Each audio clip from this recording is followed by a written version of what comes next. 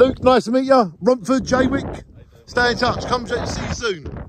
Just met Luke, a lovely guy, and now we're exploring the Pompeii of Britain. Luke is like me, and he knows what we got here.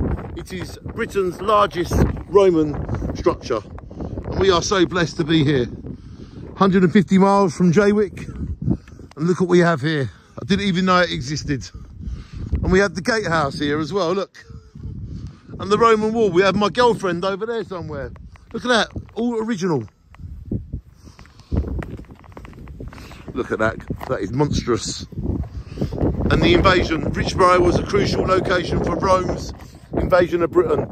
Rome had traded with southern Britain since the expectations of Julius Caesar in 55 and 54 BC. Almost 100 years later, Claudius ruled AD 41 to 54, who proclaimed emperor despite having no military experience. Contrast would prove he was fit to rule, so Claudius used the disputes between two most powerful tribal kingdoms in Britain and their hostilities to Rome's allies as a reason for invasion in AD 43.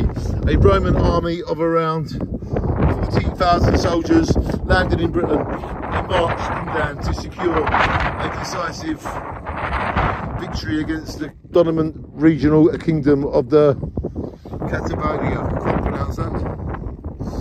He established control of the southeastern Britain from Rome. Fortifications were built at Richborough to protect the Roman ships in the channel by sealing off the island from the mainland. Look at that. That is so cool.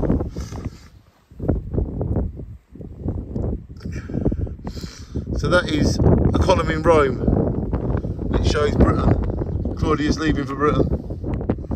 During excavations in 1920 and 1930s, pioneering archaeologists Bush Fox discovered two parallel military ditches built as fortifications at the time of the 1st century AD invasion.